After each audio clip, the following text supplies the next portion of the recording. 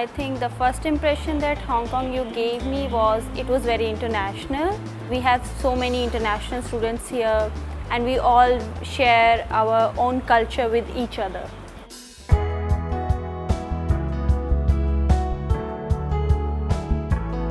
My research is about Epstein-Barr virus, which is supposed to cause many diseases, and one of them is cancer. So HKU specializes in high-tech equipments and its educated staff. I think the well-equipped labs all support me in my research. I'm so lucky to have my two supervisors in Hong Kong University, and this is really a good match for me because they are both supportive and caring. Of course, they eliminate all my worries and motivate me to carry my research. The funding that my lab provides to me, and of course with the HKPF, I think I have access to most of the resources that I need to conduct my experiments, and it will definitely help me doing my PhD.